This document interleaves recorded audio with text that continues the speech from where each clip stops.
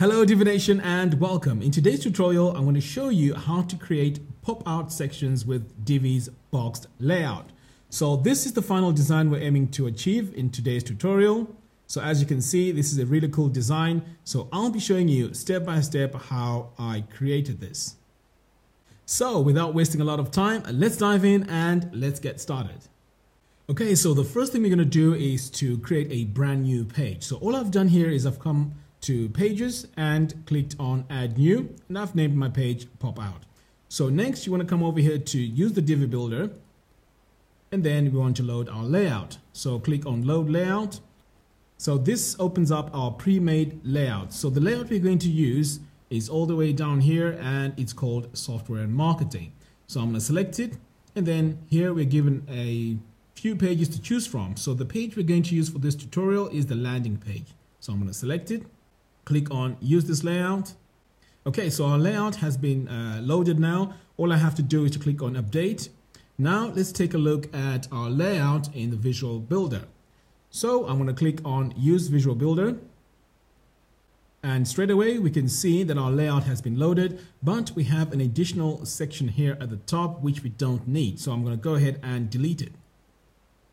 Excellent. So now that we have our layout, we need to move on to the next part, which is to make our layout a boxed layout. So let's go ahead and do that. So I'm going to save this page and exit the Visual Builder.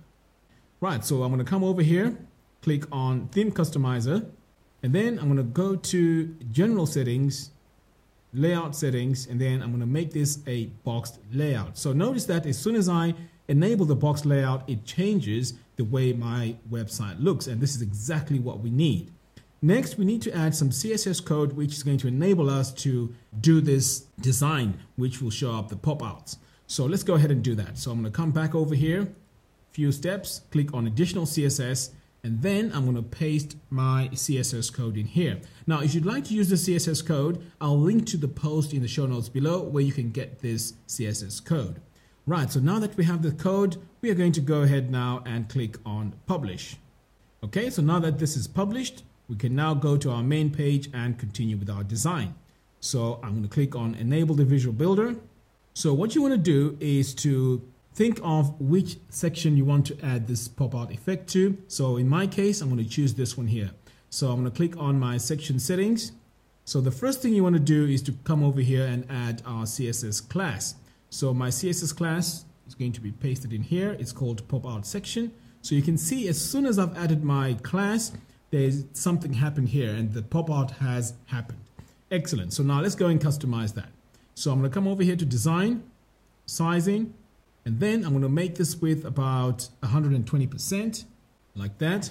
And then what I'm going to do is I'm going to center this section because right now it's more or less leaning towards the right. So let's go ahead and do that. So I'm going to come over here to spacing, and then over here I'm going to add a margin left of minus 10%, like that. So now I can see it's centered, but of course we're on a white background, so we can't really tell. So let's go ahead and fix that by coming over here to the box shadow. So I'm going to click on box shadow, click on my first example here. So now you can see where this section is. So all we have to do now is to increase the blur strength to about 60, like that.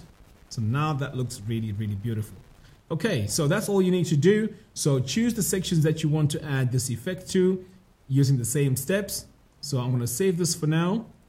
Okay, so let's do this one more time, but this time we're going to apply this effect to the rows.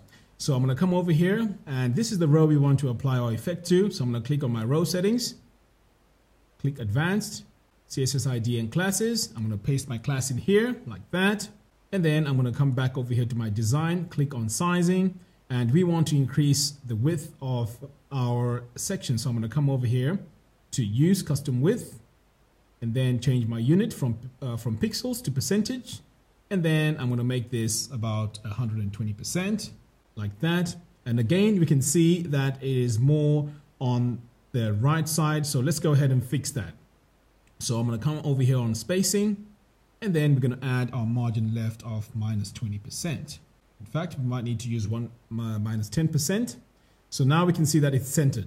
So to add a bit more impact on this, what we want to do is to add some box shadows. So what I'm going to do is I'm going to add my box shadow to this one right here on the left and the one on the right, because it's against this edge of our website. So I'm going to go ahead and save, and then I'm going to come over here into our module settings, click on design, and then I'm going to come over here to border.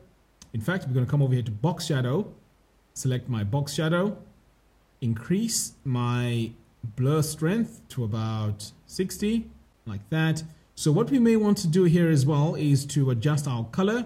So I'm going to come over here to the color and make it really stand out. Okay, so that looks much better. So to save me time to add all these again, what I'm going to do is I'm going to save, and then I'm going to copy the style and paste it over here to the right. Excellent. So that's looking much better. So you can see the blur is much stronger on the outer testimonials.